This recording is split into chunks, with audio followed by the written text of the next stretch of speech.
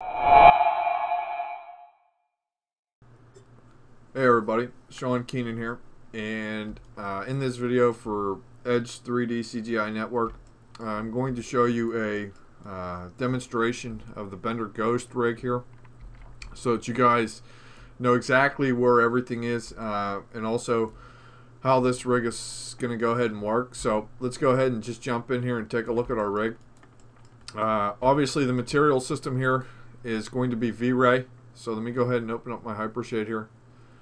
And it'll just take a second to load all this material information in here real quick. Okay, so you can see that we have a bunch of different materials in here.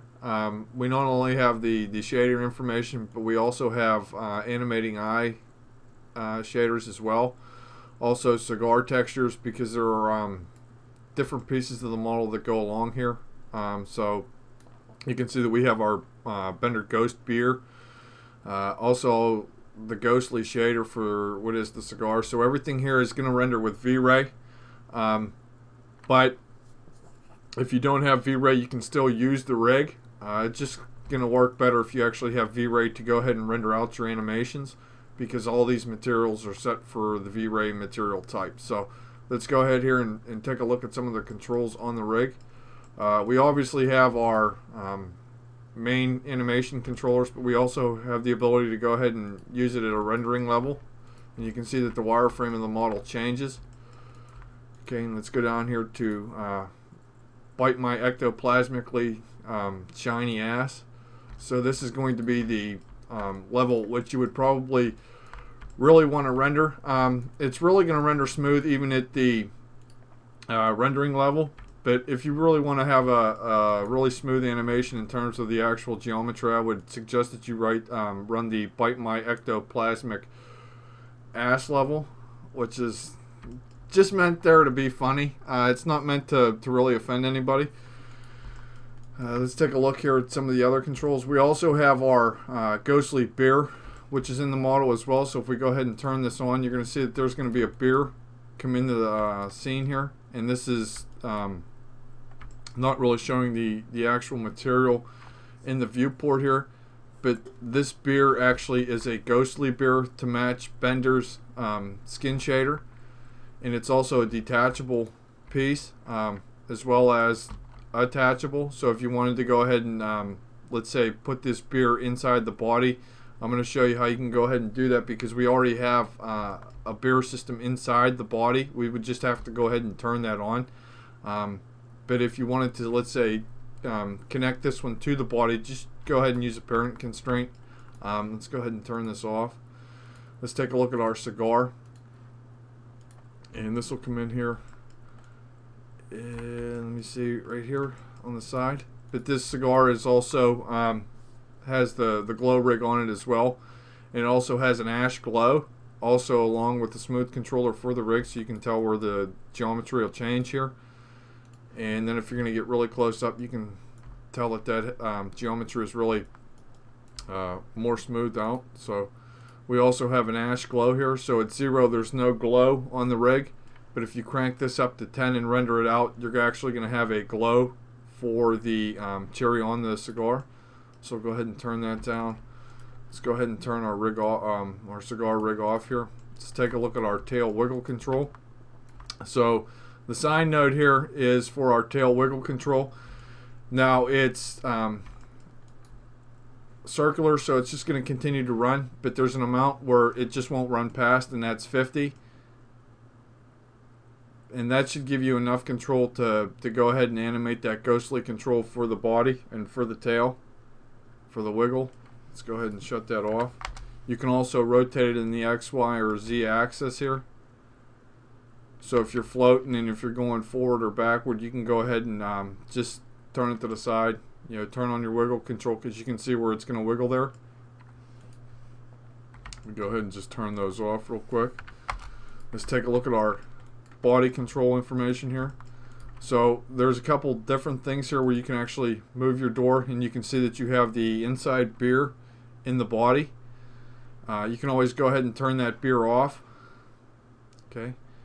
Let's go ahead and shut that door. We'll go ahead and turn our beer off. But we also have the ability to go ahead and spin our head.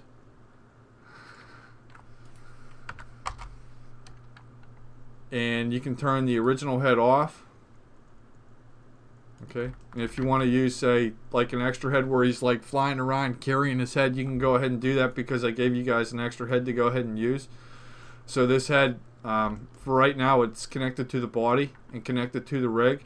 But if we went ahead and turned that off to the free, you can see where our head's going to be free. But that also allows us to have our sign node for the teeth to where he talks, because if you've ever seen the cartoon, his teeth don't move up and down. It's just a simple sign node that's running. So we'll go ahead and put that back, and I'll just go ahead and move that over here. Go ahead and put our body back, or we'll go ahead and turn off our detachable head here. Okay, just make sure that that's controlled. We'll go ahead and reopen the door here, turn our beer on. And our beers on the inside portion of the body also have a smooth control, so it's going to be a totally smooth beer. And you can see that all that UV shape information stays. Okay. Let's go ahead here and take a look at our arms. Let me go ahead and shut the door, and we'll go ahead and turn that beer off. Okay. Our arms have that IK handle, but we can either rotate the pivot for the rest, as well as the fingers here in both X, Y, and Z control. Okay.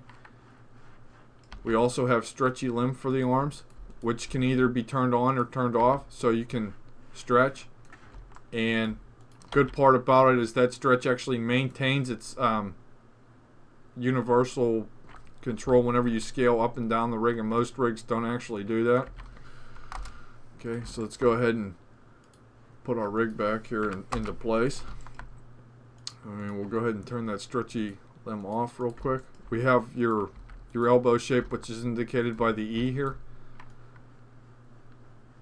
Okay.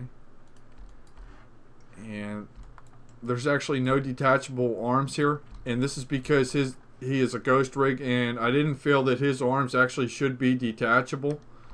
Okay. So let's go ahead and turn our original head on.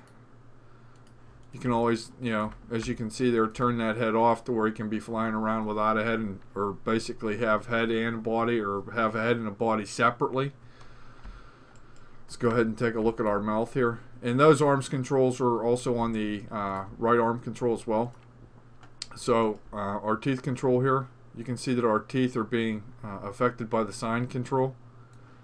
And you can always scale this up and scale it down to manipulate the actual size of the teeth shape that would be moving and affecting them. Okay, so if you go ahead and scale that down, you can see where the intensity of that sign node changes as well. Okay, let's take a look at our eyes here. So we also have a lot of eye control here, and let me just move this down and scale this up a little bit here. Okay, so you have the ability to blink your eyes, and let me go ahead and just smooth our nerves here so that you can see what we're doing. Okay, so you have the ability to blink your eyes. You can do a left blink or just a right blink. Left and right eye tops, and they also work individually. Both eye bottoms, or they both work individually. Okay, or both tops and both bottoms. So if you want to do anger, you also have the I don't know if you can actually see it here, but when I go ahead and turn this off, you probably aren't going to see that geometry that's actually in the scene here, but it's inside of the mechanical part for his eyes, or which holds his eyes. So if you turn it on, his anger shape will come in. Okay, the eyes will either follow the Bender head model, or they're going to be independent here, as you can see. So you can always move those back or connect them.